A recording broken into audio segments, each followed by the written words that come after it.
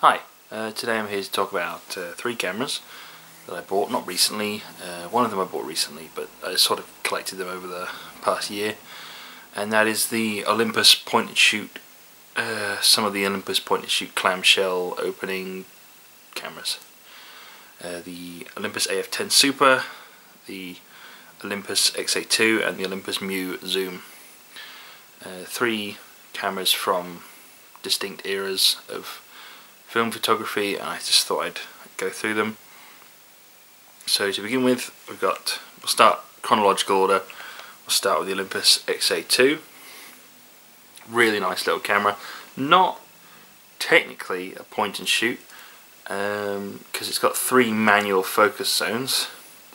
However, in anywhere, at 800 ISO, in anywhere from slightly cloudy to bright sunlight, it's a point and shoot. If you have it on the middle, it will shoot from 1.2 meters to infinity in sunlight or clouds with 800 ISO film, or pushing 400 to 800, as I usually do with HP5.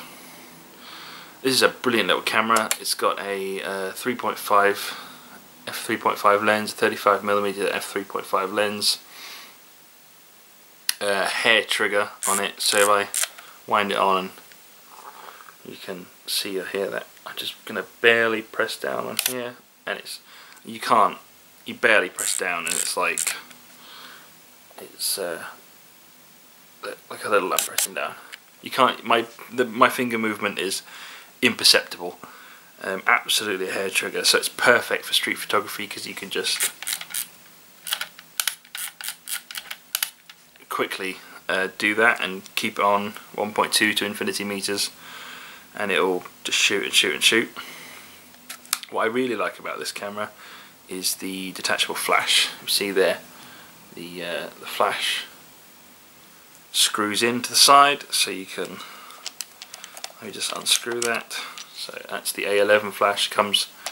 Hopefully will come with your camera when you buy it. I mean, most of the time these flashes are broken now, and they've been thrown away, or they just don't come with the camera if you buy on eBay. Flash is activated by pushing this lever here to the side, which is where the rangefinder would be on the XA. Wait for it to charge up, cock the camera, wait for this to go orange. This one takes a bit of time because it's old, but there you go. Epilepsy warning right now. I'm going to point it away, but here's the flash. Ooh. It's quite powerful. It has 100 option.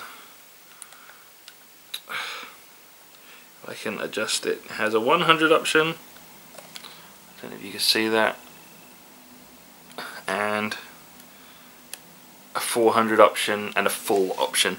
Full is for use with the XA only when you're using f22. Otherwise, set it to 100 or 400, depending on your film. I really like this camera. It's got a self-timer here, which also acts as a kickstand. So you can put this down on a flat surface, and if there's any wind, it won't like jostle the camera. Battery check. So you see that little red light there, that'll tell you when the battery's working. It takes two LR44s, really small, because it's manual wind, so it doesn't require like a motor. Manual rewind as well. I mean, the size of this thing. If you take the flash off, it's the smallest of maybe like any 35mm camera, the Minox and the Contax T, I think. I wear a size large glove, and it fits right in the palm of my hand from palm to fingertip. There it goes. So I can sort of half palm this. So it fits in two hands there. It's fantastic for street photography, really good for street photography, because you can literally just put it away. It doesn't like go after you take the picture, so there's no, you do the manual winding yourself, so there's no like, and it's like everyone's like, fuck's that noise, and you're like, yeah. The next, what came after this would be the AF-1. I don't have an AF-1, really want an AF-1. However, do have an AF-10 Super, which needs a battery in it. This is the AF-10 Super, clamshell opening again, 3.5 lens, 3 different flash modes, auto, off, and fill-in. Fill-in's for when you're in the day, backlit. Off is when you don't want any flash, and auto will just turn the flash on. I like this camera as well. This is a great camera. It's about the size of the MJU Zoom, almost exactly the same size, same thickness. But the lens is a bit quicker than the MJU Zoom. The viewfinder's a bit bigger than the MJU Zoom. Less features than the MJU Zoom because there's not as many flash modes. Self-timer, you hold the button down and press the shutter button, and it'll live on a main road. Sorry, and it'll do the self-timer. Only problem with this camera I found is there's no mid-roll rewind. I've looked it up and there's no like special feature to do that, so there. Yeah, the other point of this is, if I can get this open, ow, I'm breaking my fingernails.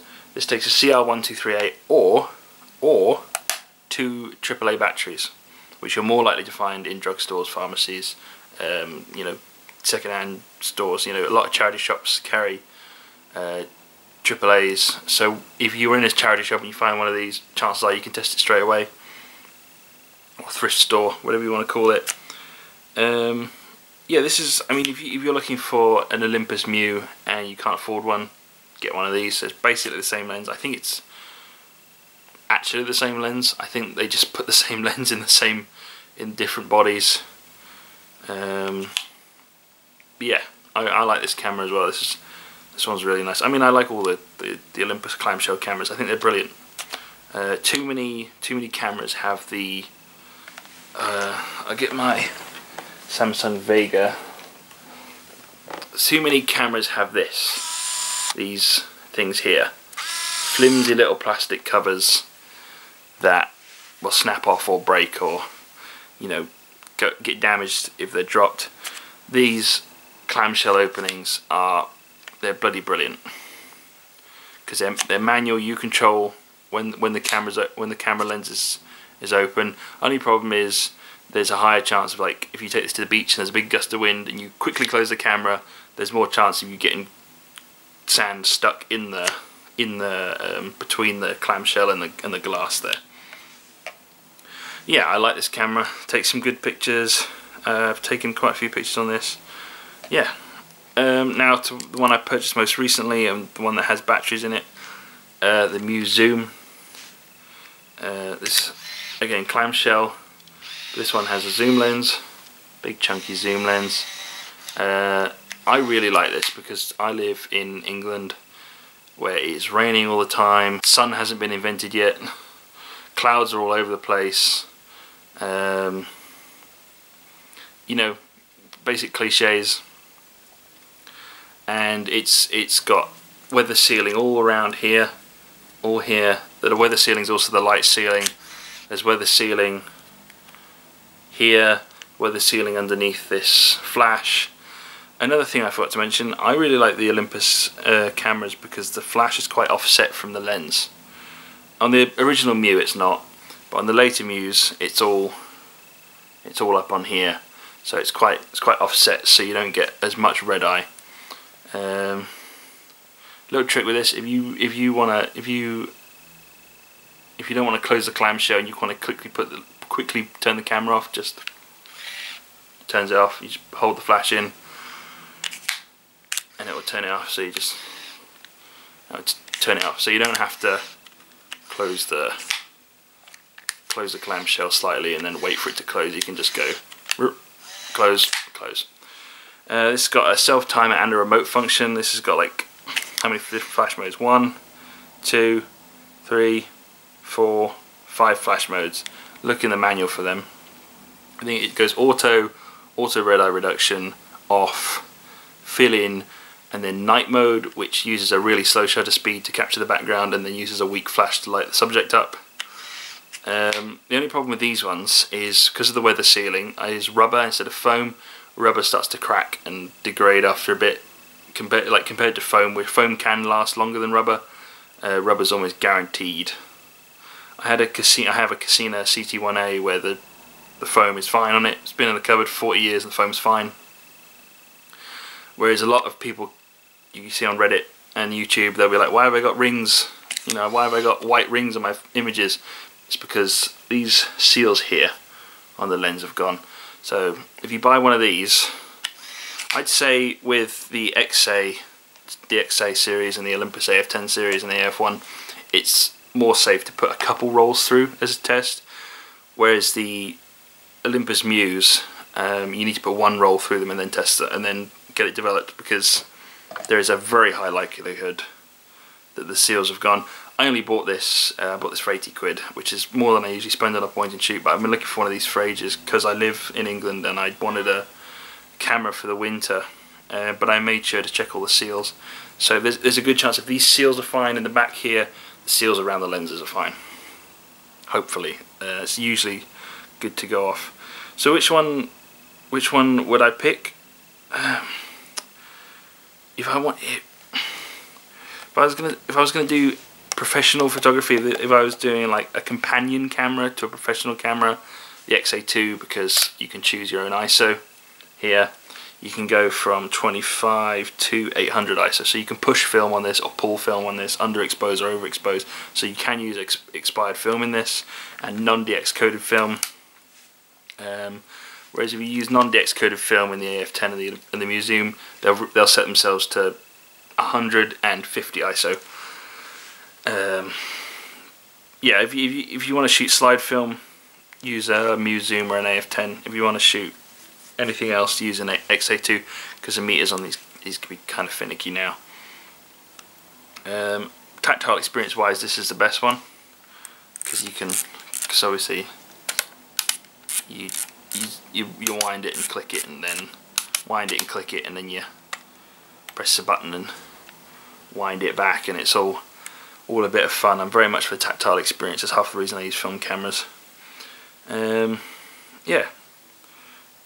Tell us what you think. What's your, out of all of them, out of all the clamshell fellas, what's your favourite? I really like the XA2. I like the MJU Zoom. I like them all. But some are better than others when it comes to certain things. So thanks for watching. Bye.